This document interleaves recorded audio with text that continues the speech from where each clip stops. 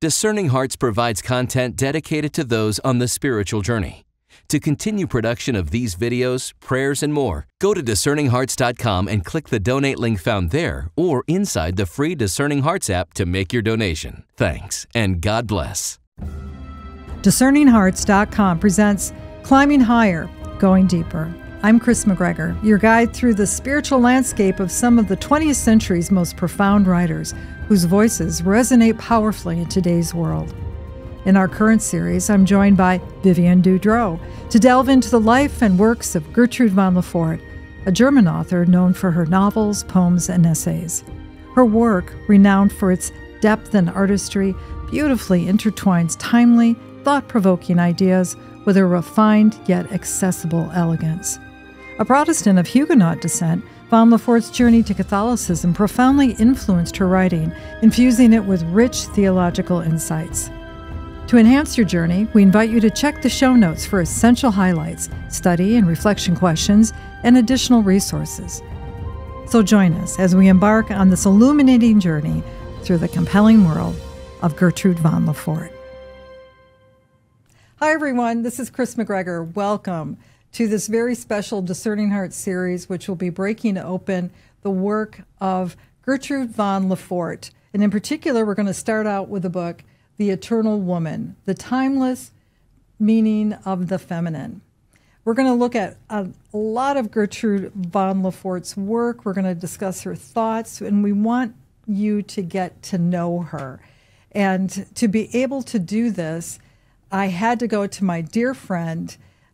You are familiar with her because many of you have heard her on Discerning Hearts, and I'm excited. I'm so excited to be doing this with Vivian Dudro.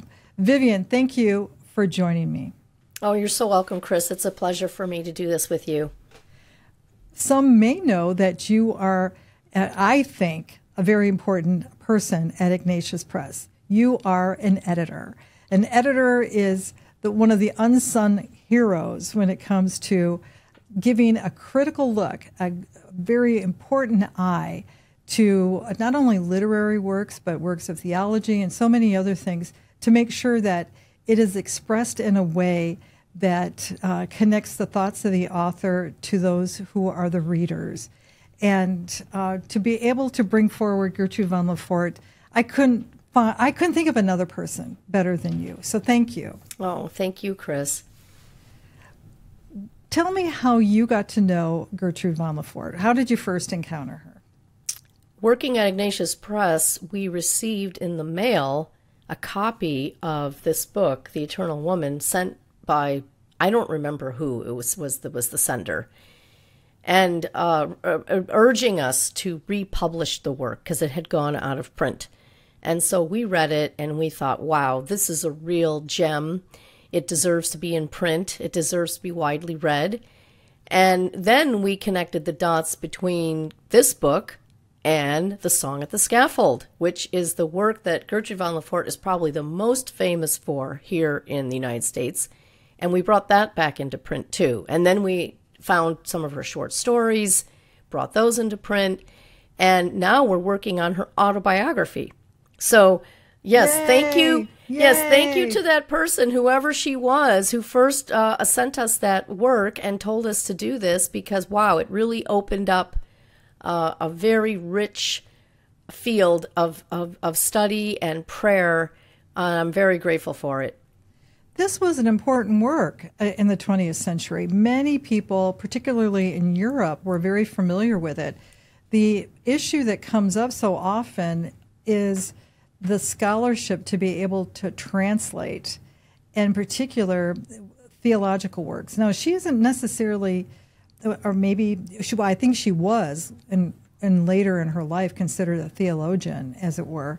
But at the time, her work, because it was written in German, it's difficult to translate German theology, German thought, appropriately into English. It's quite a skill, don't you think?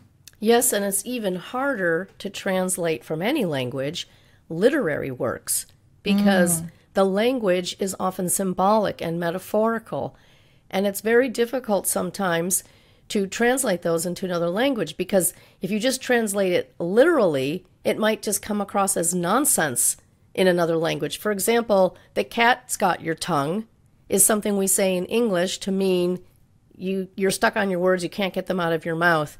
But if I were translating that from English to other language, literally, and in that other language, they don't have that expression to mean that. And in their mind, they see a cat hanging onto your tongue. Right. It wouldn't make any sense. And so a good translator will say, oh, okay, so now I need to know the language and culture I'm translating into well enough to know what they say to mean that same thing. And then put that in, not a literal translation of the cat, okay? So, yes, translation is a real skill. It's an art, really. And it's not easy. And a lot of people take it for granted because now we have all these technologies that do automatic translating, right? And if you've ever done a Google Translate or something like that, you'll see the gaps, okay? No, a machine cannot replace the human understanding that's involved. Yeah, I didn't appreciate what true scholarship was until I had a conversation with Dr. Peter Kraft.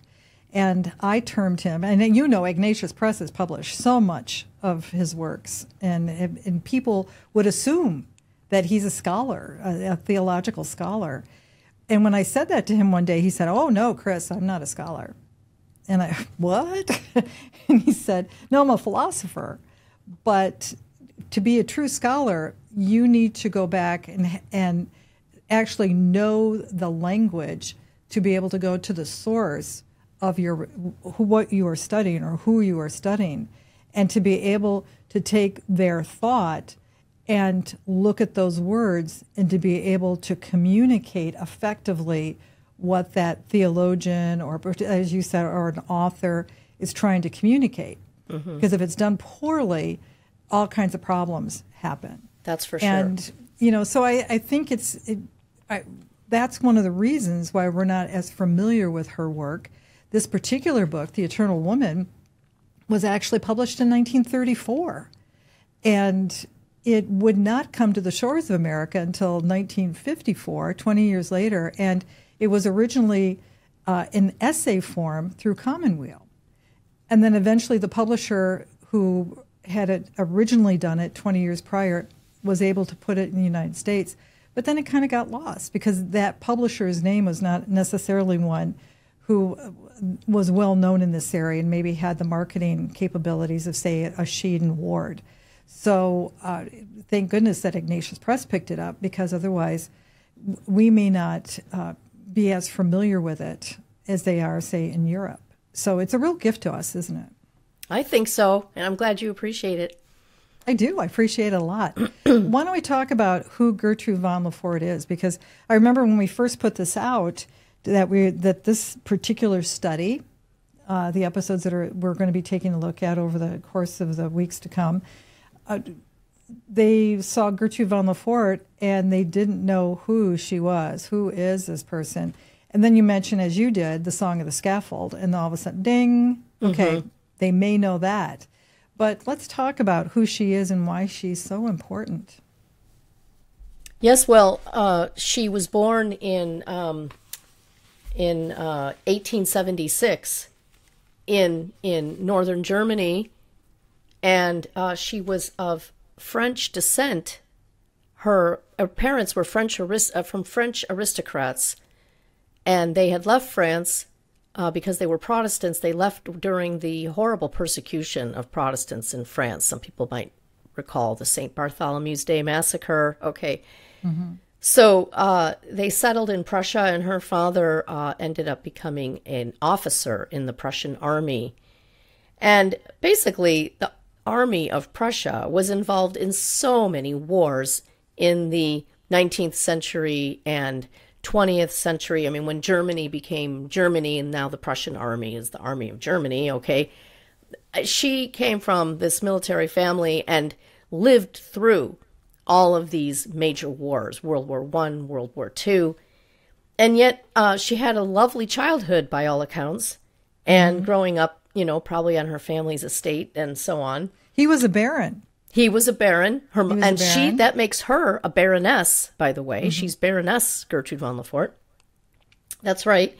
And so she received a charmed education at home at first, but she ended up going to 3 different German universities. Not 1, not 2, 3. Berlin, Heidelberg, Magdeburg. This woman was highly educated, probably spoke several languages fluently, studied history, philosophy, and literature. Now let's think about that real quick. Let's for a timeline. It's 1876 she's born. She goes off to university. So this is, can we say 1890s, late 1890s, going to the turn of the 20th century. So she's born in that period. That intellectual thought of all the isms are all starting to come out that Pope Leo XIII would talk about. That's right. Now the effects of all those isms, as this young 20-year-old woman into her studying, is beginning to occur. And we talked about this before we got started. We were trying to compare what we knew about the wars, the Prussian wars. And you mentioned a war I wasn't familiar with, and I mentioned a war you weren't familiar with. I mean, there was conflicts going on practically in her backyard all the time. That's right. Constant warfare. And by the way, in her backyard, one of the short stories we're going to get to later is precisely about a war going on in a woman's backyard. And there you go. And so, yes, she lived through European warfare and was from a military aristocratic family and was well acquainted with history and all of this. And as you say, Kris, this is the era when these ideologies, trying to find a human understanding of man without God in it, right? And trying to improve his lot in this world without recourse to God or faith. These great ideologies, great meaning, having huge impact. Communism, or positivism rather, and Nazism. They all have the same roots. They all have the same intellectual roots. And Europe, the European universities, were the places where all of this stuff was gurgling and bubbling up, and it would have been doing that when she was a student. So she was certainly well versed in what was going on philosophically as well as historically in her time. Well, and we're going to talk about this in episodes to come as we explore the book. But now that we brought up the isms, we also have to talk about the changing role of women. I'm going to bring that up now, Vivian, just real briefly, because the dynamics, again, this is around the movement from the 1800s into the 1900s. There are women who are working in shops, in factories. The role of the woman who is the mother, the classes are changing. There's the lower class, middle class now, and the upper middle class. The dynamics within communities, there's a lot going on. There is a lot going on. I can't think of another dynamic in human history where everything is changing. That's right. Rather quickly at a breakneck speed. That's right. And the Industrial Revolution is what ushered in a lot of these economic upheavals, right? And the growing middle class. And she's going to witness first wave feminism, right? The first women, I mean, she herself, to be this educated, I mean, there were few men with an education like hers, never mind women as educated as she was. That's right. And so she would have been seeing all of these social changes, economic changes, cultural changes, all happening in a big swirl all around her, and having obviously a very gifted mind and heart and soul to be able to discern the difference between truth and error, right? Which is why, as we know, she becomes a Catholic at the age of 50 in 1926. So she clearly was a woman of profound thought and contemplation. We know that she was a poet as well as a writer of essays and fiction. So very gifted person, period. Whether male or female, she's an extremely gifted person, and puts all of that to work in bringing forth these beautiful works of prose and poetry and fiction that reveal the depth of her thought. Yeah, I love the fact that when she would visit Rome, and she studied in Rome, she would actually be received in the church at Santa Maria Alemana, which is just, for anybody that's been in Rome, it's just east of the Piazza Novano. It's one of those gorgeous, it's just one of those, the nationalities kind of claim a particular church often. If you're American, there's an American church you could visit, and same for the French. But this is the German-Prussian church. Many of the unknown soldiers of those Prussian wars, especially with Italy, their remains are there to be venerated. And this is where I love visiting there because I sometimes, I know you might think I'm crazy, Vivian, but it's, I remember going in once and I thought, I wonder if she sat in this pew. I wonder if she knelt at this altar. Because it made it very real for me to be at that place. She became somebody I really, I didn't know her as well as I think I understand her now, but and she did that after her parents passed. She waited. So religion, I think faith might have been important. I don't know that for sure. I can't wait to is it an autobiography or a biography that Ignatius Press is going to be putting out? We're currently translating her autobiography, the title of which is Love Beyond Fear, which anyone who's familiar with her work, especially the song at the scaffold, will know that title is very much a theme in all of her work and a theme of her own life. And so I can't wait to read it myself. It's not finished being translated yet, but it's being worked on right now, and I'm very eager to read the English translation when it's ready. Well, I mentioned that just because I think if her sensitivity, if she grew up in a family, I mean, this appreciation of the spiritual, of God's grace, of Christ. I mean, it seems as though she's always steeped in it. So this is a woman that's the fruitfulness that's coming forward. I mean, it's not something like it was a bolt of lightning for her, but it was something that was nurtured and it grew.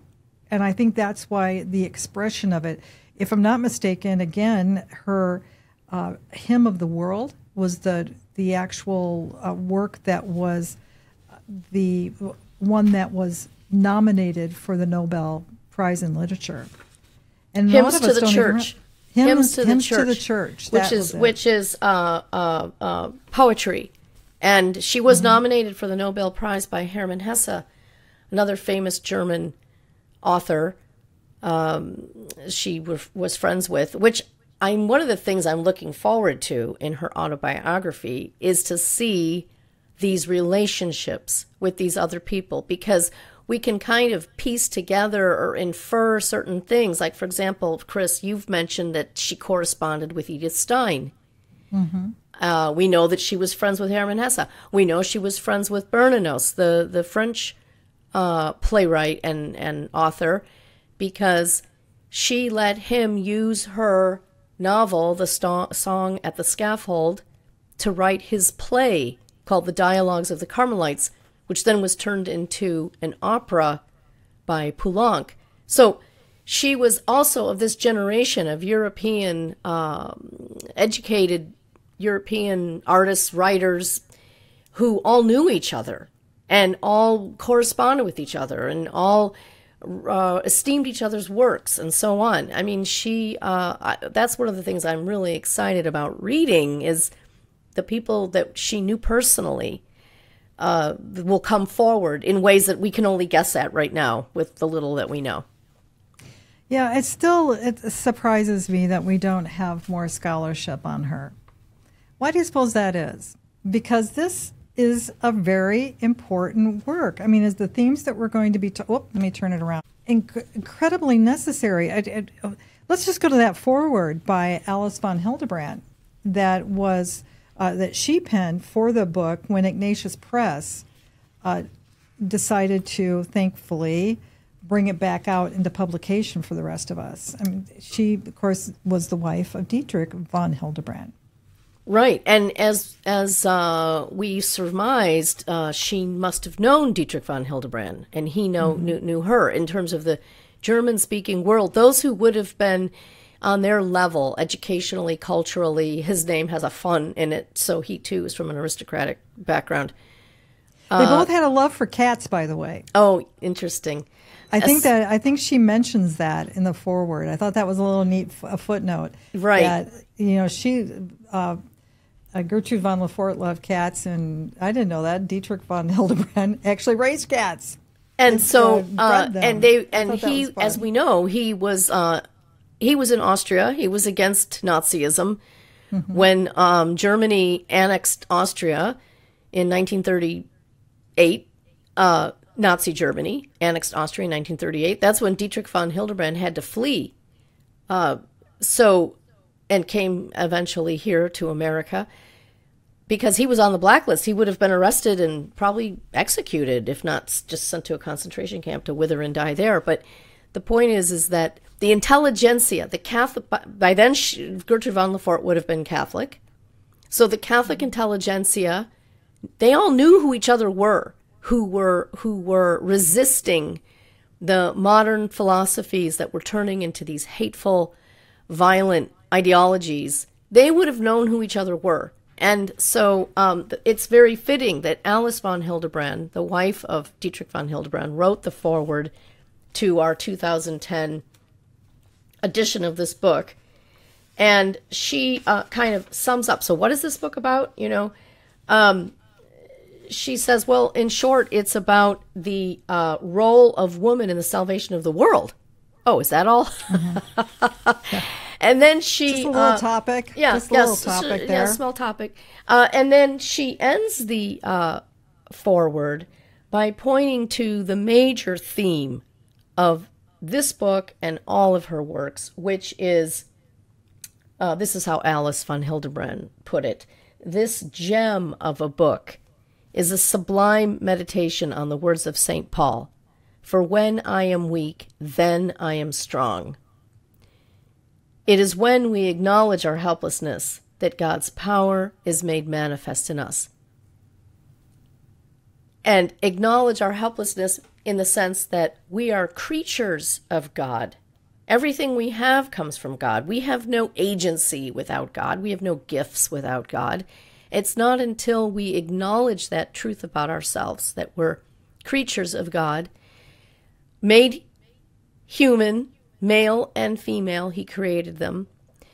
And it's not until we give that gift of ourselves in an act of surrender that we really understand and accept who we are and are free now to do God's will out of love, not out of being controlled, not out of fear, not out of being coerced, but out of an act. We don't like the word surrender because then I don't have any power, Vivian. I don't have any control. You're asking me to surrender? What does that mean? Well, the paradox of... Yes, good question. What does it mean? And the paradox of it, I don't have any control. No, actually, it takes a tremendous act of freedom on your part. You being in control of yourself and exercising your freedom to the greatest degree to give the gift of yourself freely out of love. This is the greatest act of freedom you could ever do. It's what your freedom actually was given to you to do, because you're not going to be happy. You're not going to find fulfillment as to who you are until you do. But God isn't going to... that's... Go on. I'm sorry. I didn't mean to interrupt you. You get me all excited. Okay. And see, that's the thing. That's the dynamic of the Trinity. Because God is love, right? We know that from St. John. And so love by its very nature has to be shared. Yes. So, of course, the Son. So immediately, that's why we say consubstantial with the Father. Absolutely the nature of the Son, because it's love. That's right. The Father shares with the Son, and the sharing is returned. The gift of that is a sharing from the Son to the Father, and that dynamic of back and forth, and then you have the Holy Spirit. That's right. So it's the Son receives, and then he gives back. That's right. And so that very dynamic of who we are, to be a receiver and then to give back, to surrender, and that, I think, is what needs to be articulated in a way that I think can help us understand the nature of what it is to be truly female. I'm not trying to be esoteric in that, but that's why she will bring forward in this book, and as we look at this, the par excellence of that fiat, that yes, the surrendering, a free gift of the will to say, I surrender to let it be done. Whatever that's going to be, let it be done unto me. That's right. And that's why Mary is the incredible archetype. She's the one that she will bring forward and help us to understand. And this isn't just a so deep that we can't grasp it. It's filled with the aha moments. Yes. Like, oh, I knew that, but I didn't know I knew that. But it gives us a glimpse of the Blessed Virgin and why she's such an important role.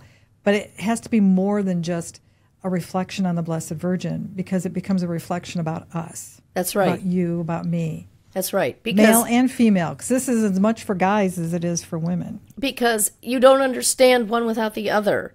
This isn't right. a book about femininity. This isn't a book on womanhood and domesticity and all of that. It is a profound book on what it means to be human, and what the different signs of male and female signify for our understanding of what it means to be human.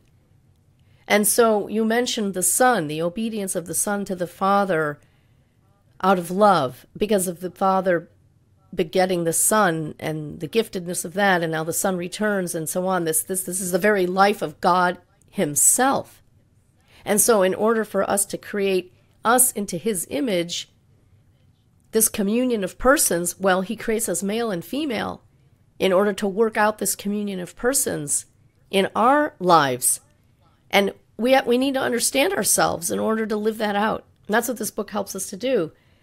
And it is a paradox, though, that in the foreword by this Max Jordan, say something about him, yeah. Yes, this was the foreword. This was the foreword that accompanied the 1954 English edition of The Eternal Woman. And Max Jordan, he was a newspaper reporter for Hearst newspapers, and then during the Second World War, he became a radio reporter, and then in Europe. And then after the war, he became a Benedictine monk. And he knew Gertrude von Le Fort. He knew Gertrude von Le Fort personally. I mean, he probably has a life story worth knowing about, you know. Mm-hmm. And so he points out here, you know, this paradox of helplessness, meaning understanding your own powerlessness, becoming turned into strength and power. As he says, for by surrendering the creature becomes co-powerful with the Creator, which is what you were just saying, Kris, about the inner life of the Trinity. By surrendering, the creature becomes co-powerful with the Creator.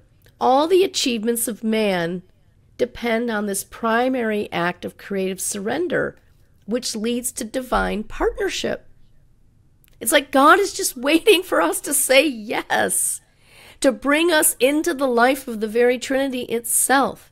All right, so why is the sign of the woman so important in understanding this? Because, as Gertrude von Le Fort is going to explain, the sign of the woman, the sign of Mary, sort of shows the way. Her yes, Mary's yes, precedes the yes of Jesus in Gethsemane. Right? Because why? Because in the garden story, we have Eve being the first to reject being a creature. So now woman is given a chance to redeem herself, with Christ, of course, by being given the opportunity to say yes. And now that fruitfulness of that yes being what bears Christ into the world for the redemption of all. And we have a role, each of us women have a role to play in bearing this sign ourselves and helping men to understand their yes to God by first understanding our yes to God. They have to say yes to God too. And it's interesting that this Max Jordan also quotes, of all people, C.S. Lewis, right? How about that? Yes. I love that. I mean, it was incredible The Anglican to C.S. find this Lewis. in here. Yeah. What Gertrude von Le Fort says as a Catholic, others have expressed just as convincingly from their own denominational perspective. C.S. Lewis, when he wrote, quote, "Our role must always be that of patient to agent, female to male, mirror to light, echo to voice." What Lewis is describing here is that every soul in this sense is female. As you said, Kris, we first have to receive in order to return what we've received. So the first step is the reception of someone, of God. We'll return to Climbing Higher, Going Deeper in just a moment. Hi, this is Kris McGregor here to encourage you to check out the show notes for essential highlights, study and reflection questions, and additional resources for this episode you're listening to right now. They're offered to you freely by Discerning Hearts. We hope you'll take this opportunity to study for yourself or to share it with a group. And if you have any questions, concerns, or ideas, be sure to leave the comments in the comments section of this particular posting. Now, back to our program. We now return to Climbing Higher, Going Deeper. When you think about, let's go back to that Trinity and the dynamics of the action of the Trinity. The Father, of course, is sharing with the Son receives, and then the Son shares with the Father, and then the Father receives, and it's the back and forth. The role of the Holy Spirit, in essence, because of the three persons of the Trinity, the Holy Spirit turns to us, the fruitfulness of that turns to us and wishes to share. It's a sharing of the divine life. Yes. And what is Mary saying as the receiver? Yes, she's overshadowed by what?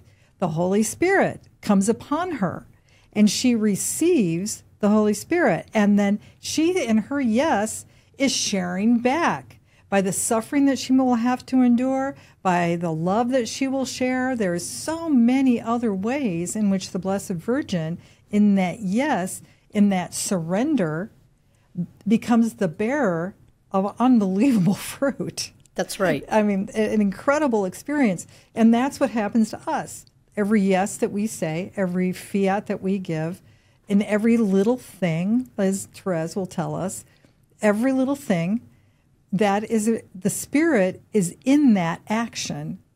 We receive, and then our response is the surrender. Do you think I'm there with that? Yes, and this pattern is all over nature.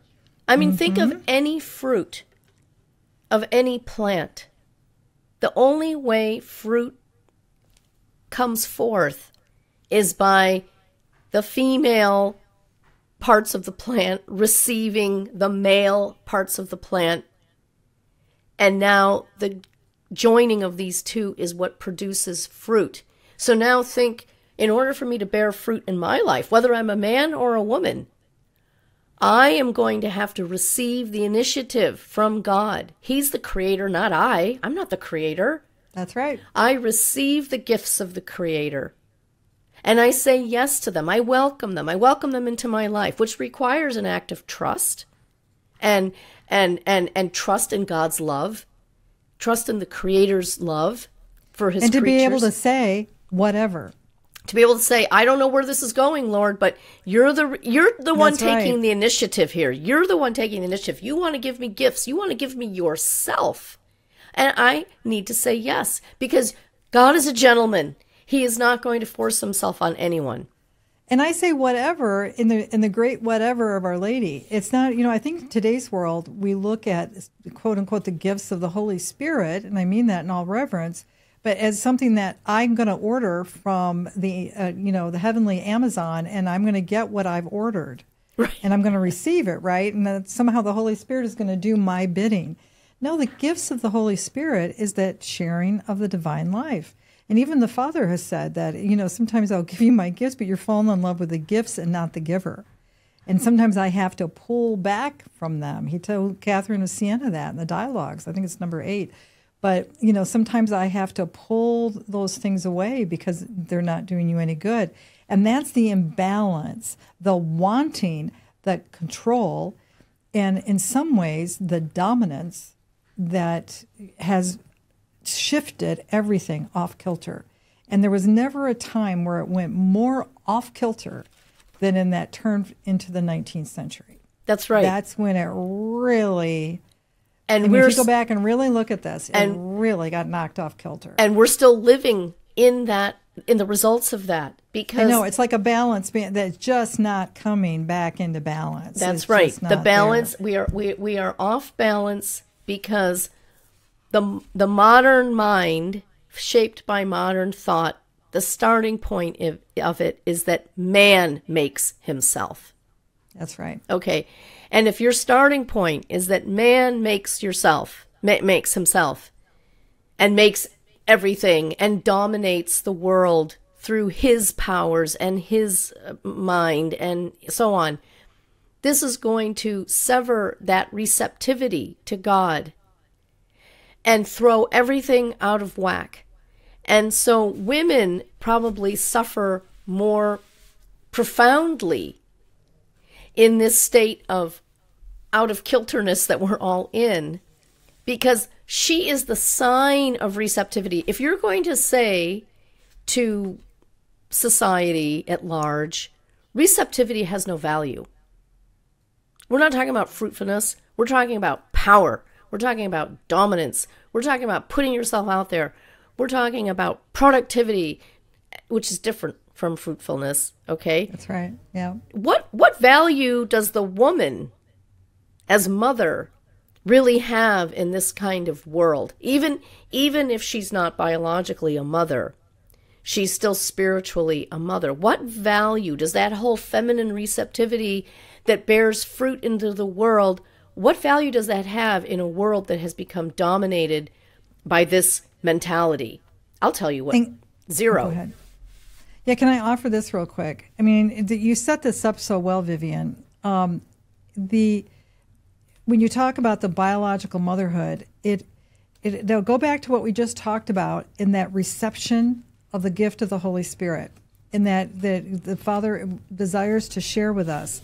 And that fruitfulness, we receive it, and then we bear it out. Now, what's it going to look like? It's going to look like a life of virtue.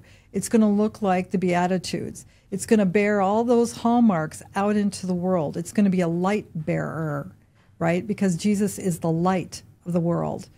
That type of maternal nurturing and loving and fruitfulness, it may be, again, the great whatever. It may produce a child in the womb and be carried, and yet there's another one to love, a creation of God.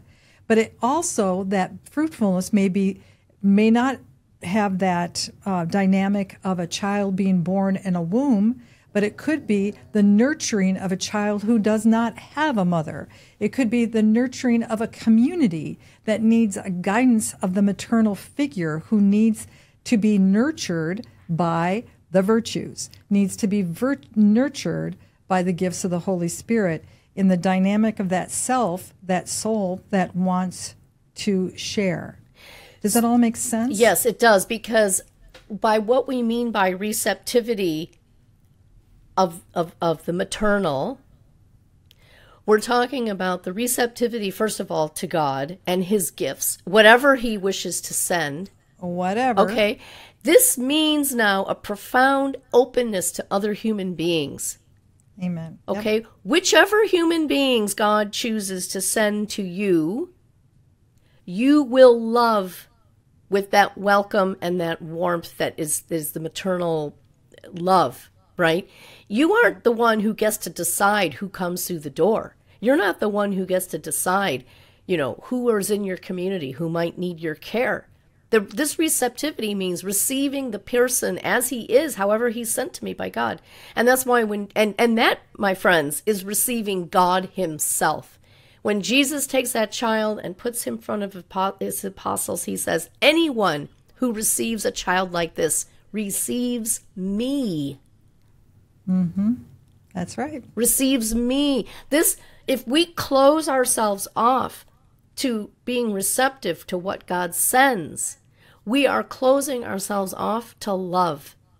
We are closing ourselves off to God himself. We have to re-soften our hearts, reopen our hearts. We have to pray for this because we can't do it ourselves. We have to pray for God to take out our heart of stone and give us a heart of flesh, open to hearing what he has to say, receiving the people he sends into our life, loving them with the love he gives us to share.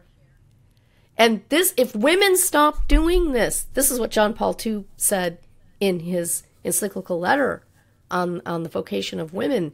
He said, women are, of course, the only ones called to love. We are all called to this love. But if women stop doing it, will we know what it is? That's right. John Paul II even goes further and says that the father learns his paternity from the mother who first is called to accept the child. Her maternity opens the way for his paternity. If the woman is closed to the child, which means closed to God, which means closed to whatever person God wants to send through the door, right? How is the man supposed to know what love is when she's the sign of what it is? That's what Gertrude von Le Fort is going to explore in this book, how critical this is for us to understand. And, we don't have time to break it all open in this particular segment, Vivian, but, this is so Eucharistic. Oh, for sure. It's such a Eucharistic. It's no wonder she went into that church that day, and she said yes. Because Gertrude von Le Fort understood that, and that's why she desired, and she responded at 50 to the yes, to come into the full communion, the communication, the communion of that love by coming into the Catholic Church. Because when we receive the Lord in communion, okay, we are, in that sense, the female part of the flower. All of us, whether you're a man or a woman, you're the bride. He's the bridegroom. This is the nuptial meaning of the Eucharist. We're the bride waiting for the bridegroom. The bridegroom gives the gift of himself to us. We take him into ourselves, and that is supposed to bear fruit in our lives. Out the church, we take Jesus right out with us into the world, right? So you're absolutely right, Kris. That's brilliant.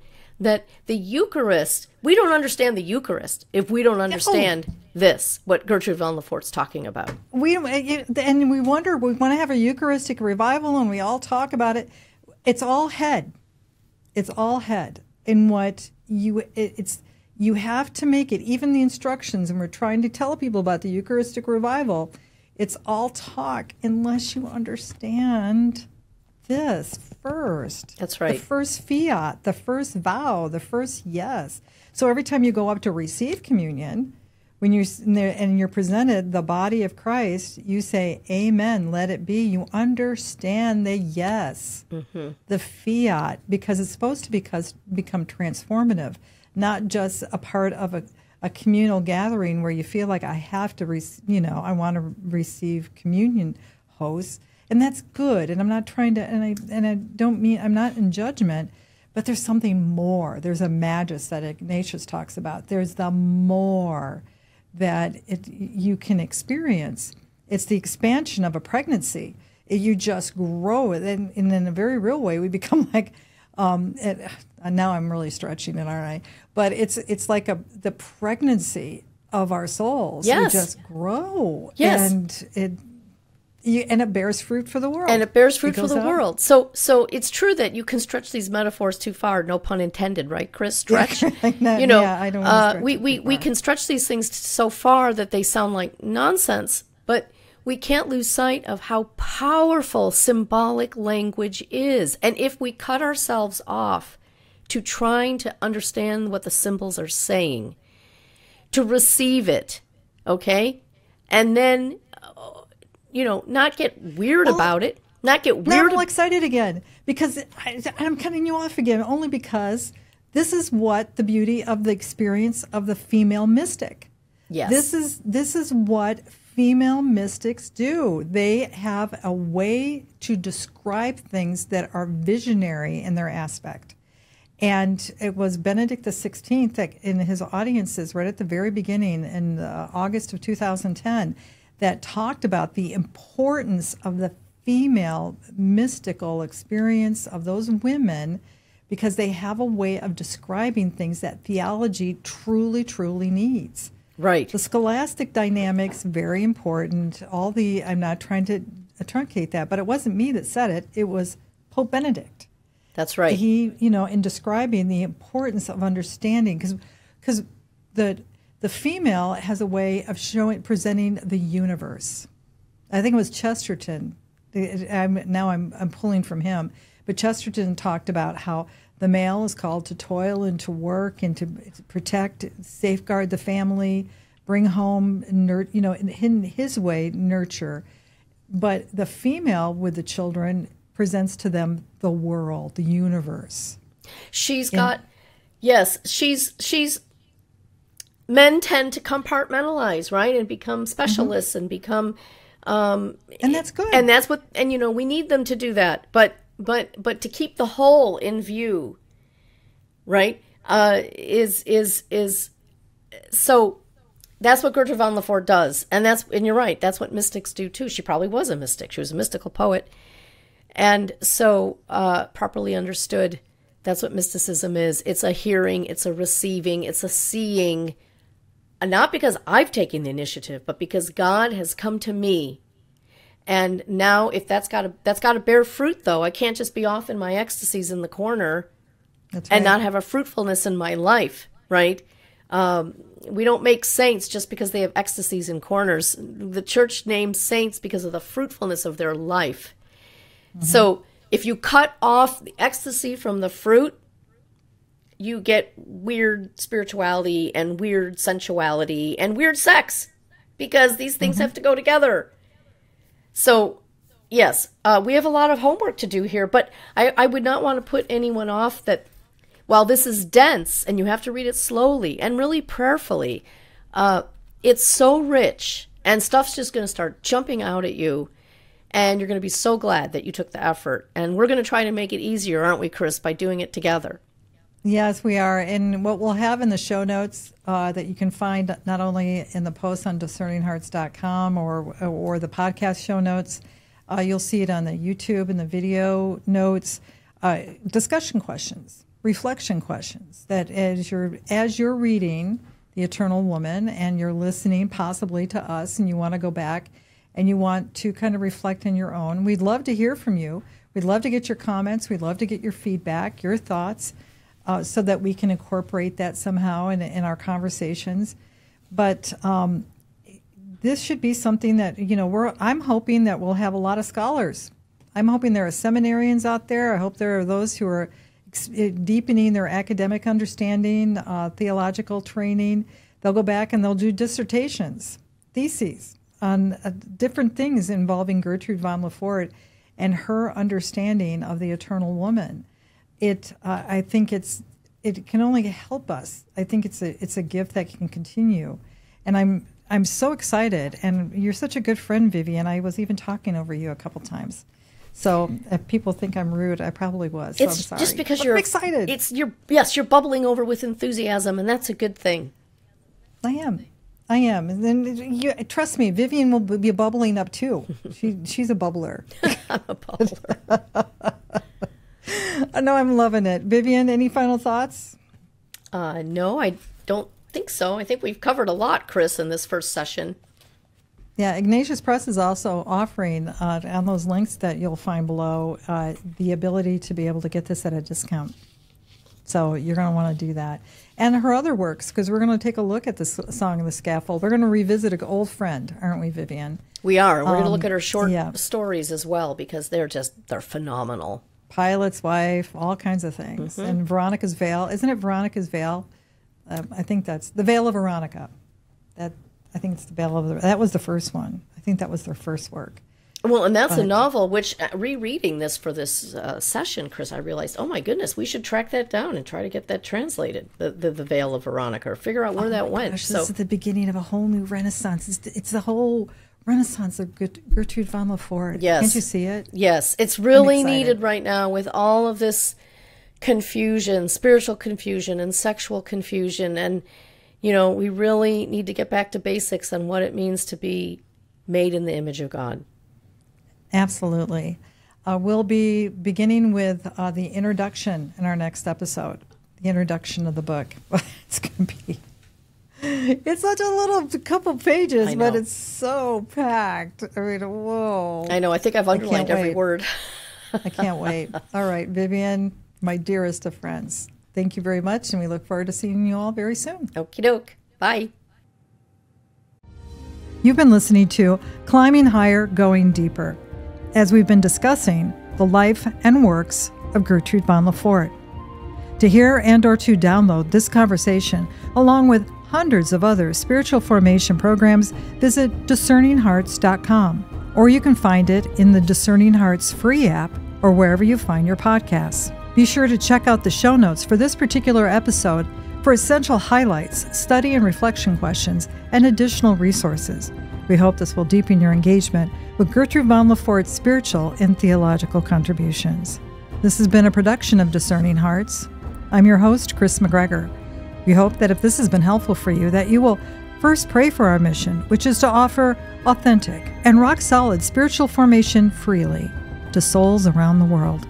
And if you feel us worthy, please consider a charitable donation, which is fully tax-deductible, to help support our efforts.